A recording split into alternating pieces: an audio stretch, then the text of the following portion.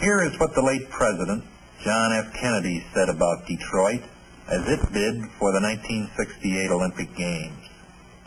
The United States Olympic Committee has chosen Detroit, Michigan, as its nominee for the 1968 Olympic Games. Should Detroit be selected as a result of your deliberations in Baden-Baden, I want to assure you of the warmest and most cordial welcome in the United States.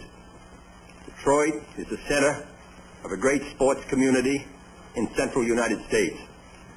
We are anxious to open our doors in this section of the country and indeed throughout the entire United States to you all, to share our nation and our hospitality with participants and spectators from all over the world. I appreciate this opportunity to appear before you, and may all of you have the wisdom ascribed to the Olympian gods in arriving at your very difficult decision. Thank you.